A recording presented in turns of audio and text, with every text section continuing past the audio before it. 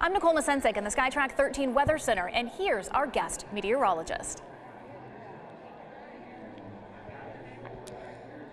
Live Doppler radar 13 is quiet across central Indiana with clouds to the north and south, and where they'll stay and next days under a clear sky. Tonight, temperatures do return to seasonably chilly levels in the mid-30s, but we'll see a big swing from morning lows in the 30s to afternoon highs in the upper 60s.